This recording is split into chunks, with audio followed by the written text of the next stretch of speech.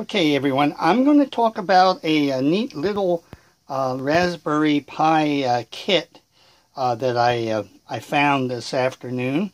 It's called the WD PiDrive Kit from Western Digital Labs, and the kit does not include the Raspberry Pi board, but it includes pretty much everything you need to add a 1 terabyte hard drive to the Raspberry Pi without really using a USB hub or a separate a USB drive enclosure. It actually will power both the Raspberry Pi and the drive. Okay, now I've already taken everything out of the box. I just wanted to show you what the box looks like. It costs, the list price is $79.99. I got this at Micro Center for $69.99, $10 off. But I want to show you what's included in the kit. And first of all, it comes with a 1 terabyte 2.5 inch drive, as you can see here. And it's modified to take a special type, basically a USB, micro USB 3 connector, and that's kind of important. We'll show you what goes on there. But it comes with that. It comes with a power supply, a kind of a neat little power supply that where the plug opens up this way, and it has enough power. It's a 2 amp power supply with 5 volts.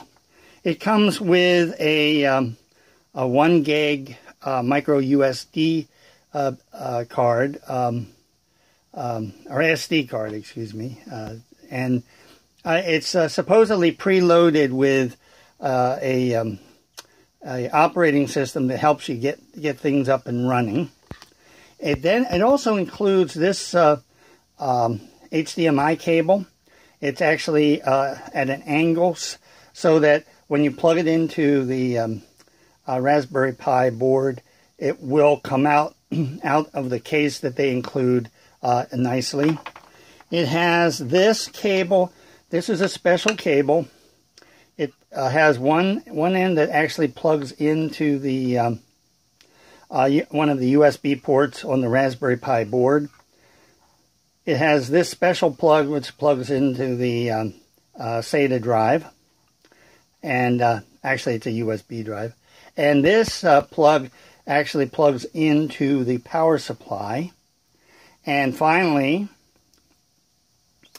I have this, which is plugs into the power supply connector on the Raspberry Pi. So basically what's happening is that this gets plugged into the power supply, and this then splits off the power to power both the SATA drive, or the USB drive, and also powers the Raspberry Pi motherboard, and that's on this end.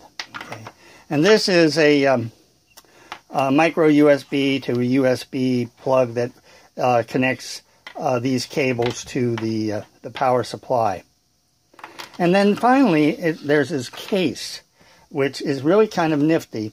This bottom part allows you to mount both the board and the 2 1/4 inch drive, and then you would take this larger part of the case and simply drop this in to that case, and with both the hard drive and the Raspberry Pi board. And it has a slot in the end, I don't know if you can see it, where all the cables can come out. So when you drop that in, all the cables, you can fit all the cables and they'll all come out in this direction. So I'm going to pause it here, and I'm going to show you after I've done some assembly. Okay, we're back, and what I've done, this is a Raspberry Pi 3 Model B. Just got that. That's the newest Raspberry Pi. This is the 1 terabyte 2.5 inch drive. And if you notice, these are the way the cables go together. We have the One of the power cables goes in here to the Raspberry Pi. We have the HDMI plug that goes on an angle here. We have the USB connector connected to the Raspberry Pi.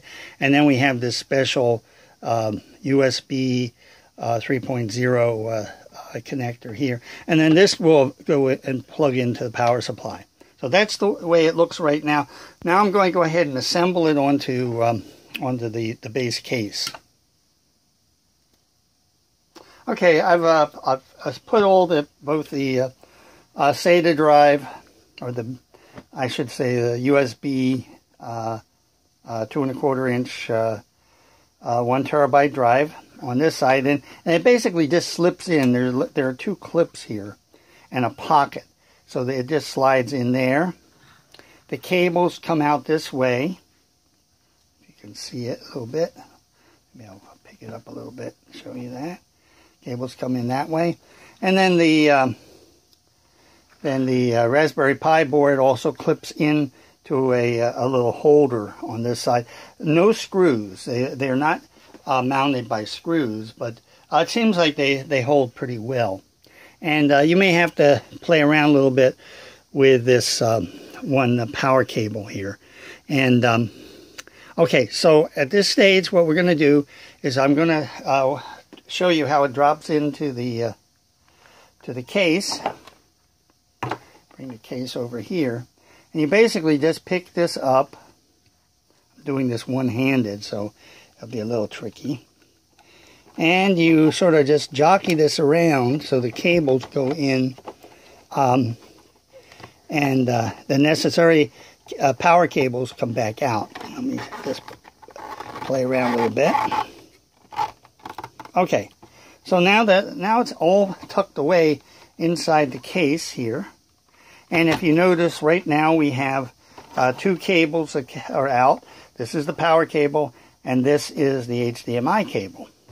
Now, since the Raspberry Pi 3 has built-in Wi-Fi and also Bluetooth, you could use a Bluetooth keyboard without any additional cables, or you could also use the Wi-Fi for connection rather than plugging into the Ethernet cable. It's really a slick little device, and together with the Raspberry Pi board, it was on sale for $29.99, and this kit from Western Digital, which was $69.99.